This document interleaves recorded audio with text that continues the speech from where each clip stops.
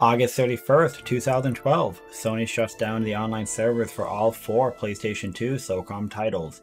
I stream and upload a lot of content of me playing Socom, and I get asked all the time, how am I playing this? I'm going to tell you how you can play Socom 1, 2, 3, and Combined Assault. I already discussed how you can play Socom Confrontation. If you're curious, then a link to that video is at the top of your screen and in the description below. Now let's be clear. This is not the actual setup instructions, but rather a guide to where you can go to get those instructions, along with a lot of helpful tips that you may find useful. Socom 1, 2, 3, and Combined Assault are revived and playable on the Socom community server, which is free to the public. You can play all of these titles on a PlayStation 2, a backwards compatible PlayStation 3, the Xbox Series 1, the Steam Deck, and on PC, which is how myself and most of the community plays. To be clear, it's not plug and play, and there's a little bit of a setup to all of these options, but it's not very difficult. The link to how to play is in the description below this video. Please don't comment how do I play, it's in the description section below this video. Socom 1, 3, and Combined Assault are easily playable on a PlayStation 2 and PlayStation 3. All you really need to do is enter the DNAS information, and that's mostly it. Socom 2 can be played on a PlayStation 2, however it does require a free McBoot memory card in order to download the server patch. Without it, you cannot access the server. These cards can be found on eBay for about $10 to $15, but I recommend doing a Google search of which PS2 consoles are compatible with a free McBoot memory card because it does vary. Socom 2 can also be played on a backwards compatible PlayStation 3, however it does need to be jailbroken so you can use a modified ISO of the game. All of these Socoms can be played on a Xbox Series 1 and the Steam Deck using the emulator. The most all-in-one way to play these Socoms is on a PC using the PCSX2 emulator, which is how most of the community and myself play. All you need is a controller. Don't get in your head over how complex this looks. Just follow the video and you'll be fine, I promise. If not, we can help you in the Discord. I recommend joining the Socom community Discord so you can chat with other players, get help if you have any problems, and see updates. An invite link is in the description below. Here are some notes you might want to know. You technically cannot play on a keyboard and mouse. It doesn't translate the way you think, so it's virtually unplayable.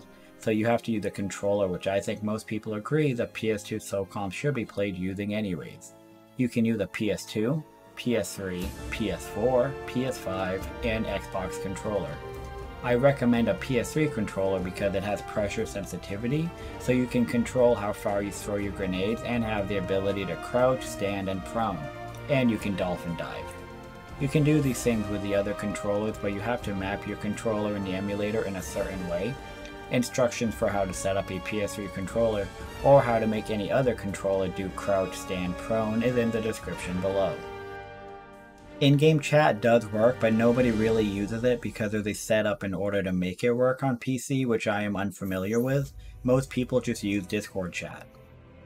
Everyone plays on the same server and it is cross-platform regardless of what you play on.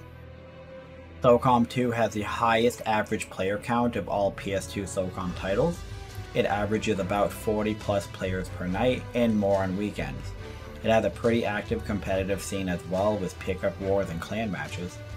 Combined Assault would have the second highest average, ranging about 10 to 15 players per night.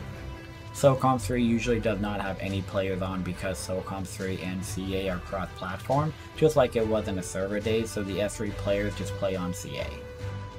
Socom 1 has a small but dedicated community of players, averaging about 10 players per night, but on weekends can be more.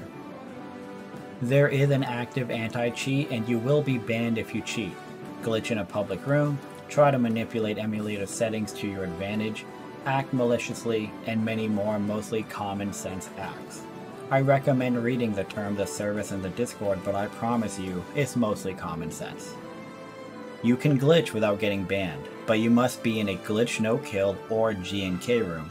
They are marked as such, so don't do this outside of those rooms to avoid a possible ban. Ranks do work and your stats are tracked. Community features such as clans and friends lists also work. These are just a few of what could be an endless amount of questions, I'm sure. If you have any questions, then feel free to ask in the Discord.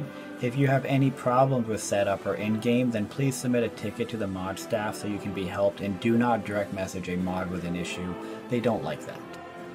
If you enjoyed this video, then please give it a thumbs up so that it can be recommended to others, and hit that subscribe button for more content. GL.